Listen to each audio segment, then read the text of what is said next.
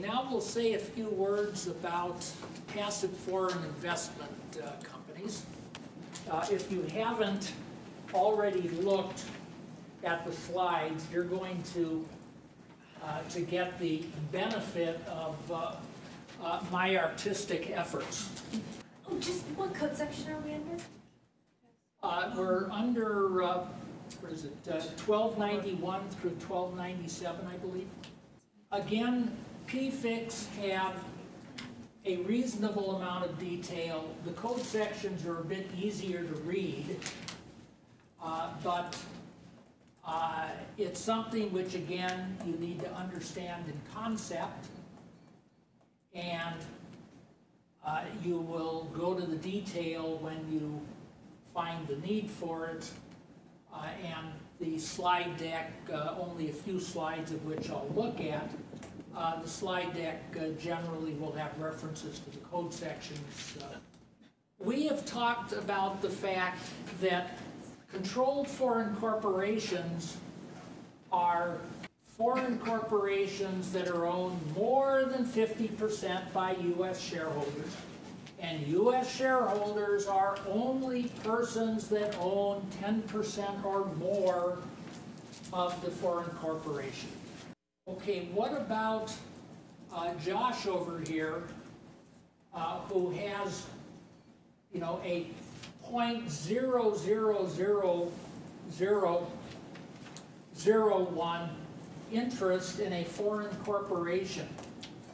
Okay, he's not covered by subpart F. He's not covered by any of the guilty rules. What about constructive attribution?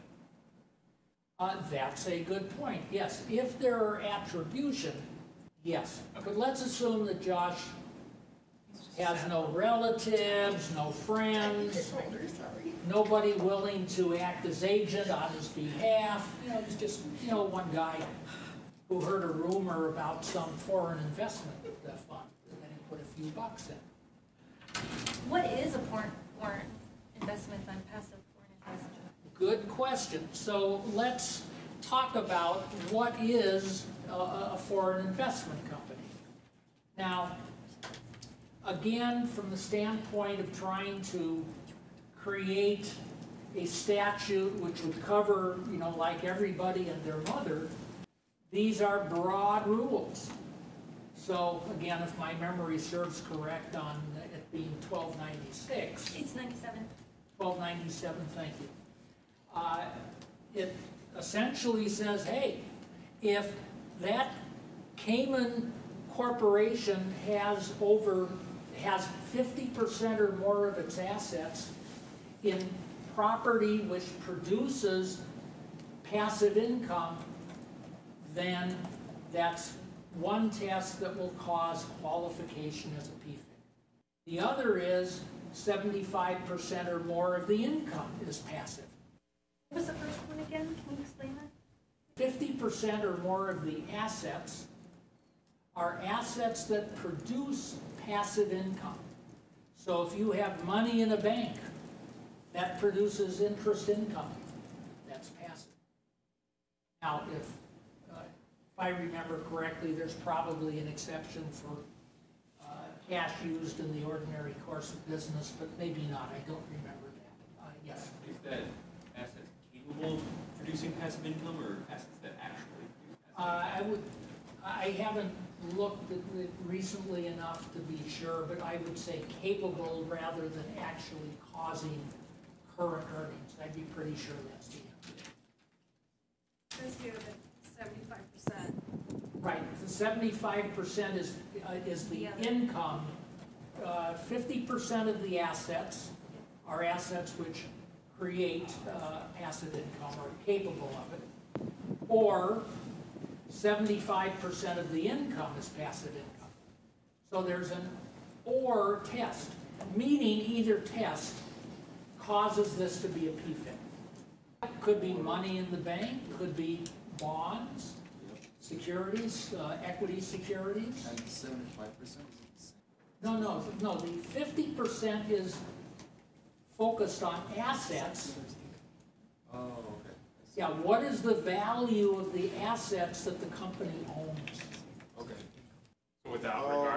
income from those assets. without regard to the income. And then alternatively, if the passive income is over 75%. Now, frankly, I don't remember what the rule is. I refer to it in the slides. But for example, think about a startup business. If there's a foreign company, it receives money from shareholders that will eventually be invested in an active business. In the first year, maybe it will in fact meet that 75% test or the asset test because it hasn't started its business yet. This was a problem for a long time, and I recall that there's something in the rules now which create an exception for this kind of thing, but it's a very black and white test for the most part. So the point is, you expect a company which qualifies as a PFIC to earn income from dividends, interest, gains from trading in securities, but occasionally you'll see where an active business unexpectedly meets these tests. So even though maybe you're working with a client which has real active operations, you still have to keep these rules in the back of your mind as you look at factually what assets do they own, what income are they earning. The reason that on this slide that I show everybody being happy, of course, is because prior to the initiation of the PFIC rules, anybody that wasn't caught, in essence, by the CFC rules, which included less than 10% owners, or where there was 50% or less U.S. ownership by U.S. shareholders, anybody that was not caught by the CFC rules in subpart F, they were able to have full deferral on any income which was earned inside that foreign investment company, and then at some point in the future, instead of taking dividends, they would sell their shares and realize long-term capital gain. So this is the nirvana of converting ordinary income into capital gain. Now, as a result of this, Congress, not liking this kind of situation, of course, said, you know, what do we do? The point is, now, we've talked about the fact from a jurisdictional standpoint that it's easy for me to grab Ken over here, but it's really rough to grab anybody like Eric who's sitting in the back. So it's hard for the U.S. to directly tax a foreign corporation, especially where there's no assets and no activities physically within the United States. So as a result, like the CFC rules and now the guilty rules, the way that Congress chose to apply the PFIC rules was to grab the U.S. person who is the shareholder of the PFIC.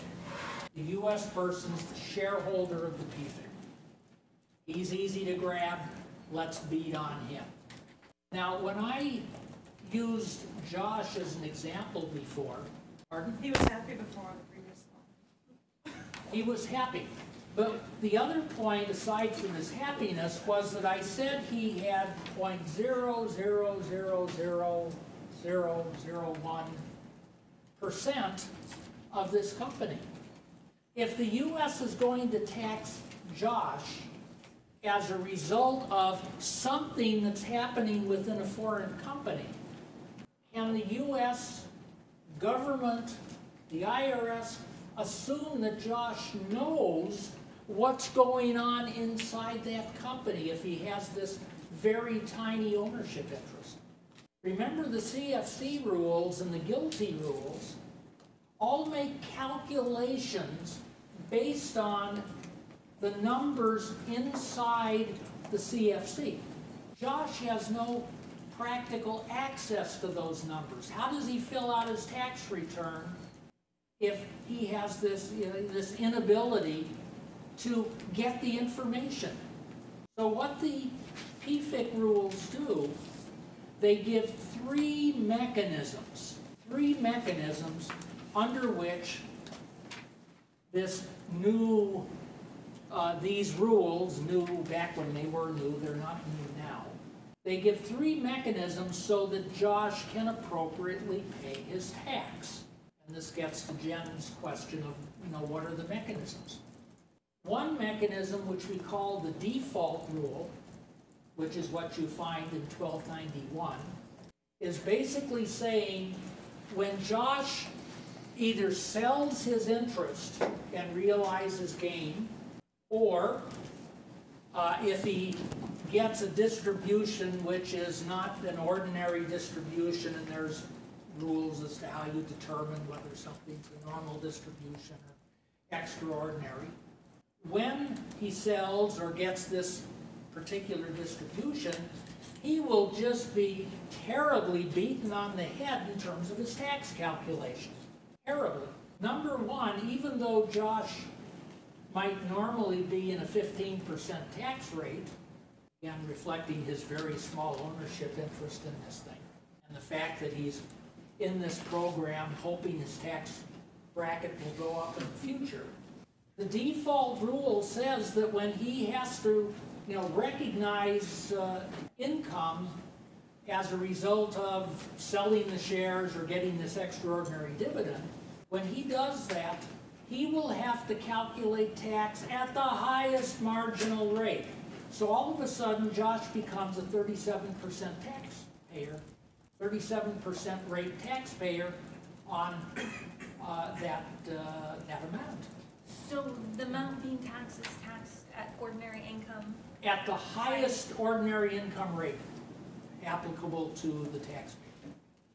And no deduction for basis? Well, in determining the amount, again, it's been a while since I've looked at the specific calculation, but I believe that if he sells it, that the gain, which would be after reduction of basis, is what provides the basis for this tax. There's the tax base for this tax, but that I'd have to look back on to double check, but that's what makes sense to me. Now, secondly, not only is he hit with a 37% rate instead of maybe his 15% rate, which would otherwise apply to his level of income, there's also effectively an interest charge for the number of years that he received the benefit of not paying tax on income that was realized, over the years in this foreign company. So, number one, he's hit with a ridiculously high tax rate. Secondly, there's an interest charge. So, this is referred to as the default rule. Now, I said there were three mechanisms, default being the first one. The second and third, which I'll mention briefly, do not apply to everybody. They only apply if the conditions allow either one or both of them to apply. The second method is the method for recognizing on a current basis the share for that owner of the ordinary and capital gain earned, for the year within that company. And that's called qualified electing fund. If I remember correctly, I think that's defined in 1293. We said before that Josh has no knowledge. He owns this little small slice of this thing. He has no knowledge of what's going on inside. How would he be able to say how much of the current results of operations are ordinary, his share of them, are ordinary or capital. Well, he's not going to be able to. So the only time you have a qualified electing fund is if, in fact, the company itself provides that information in a manner which the IRS is effectively happy with. Only in that situation can you have a qualified electing fund. Now, what's the benefit of a qualified electing fund? Number one, you're going to get ordinary income to the extent of the ordinary share, which will be taxed in Josh's case at 15% instead of 37%. So that's kind of attractive. And secondly, to the extent that a portion of it is capital gain, he'll get capital gain rates. To have a qualified electing fund will normally mean a much lower absolute amount of tax. Now that's the upside. What's the downside? Has Josh received the money yet? Or is the money still inside the foreign corporation, inside the PFIC? So he's got ordinary income and capital gain, but no cash to pay the tax.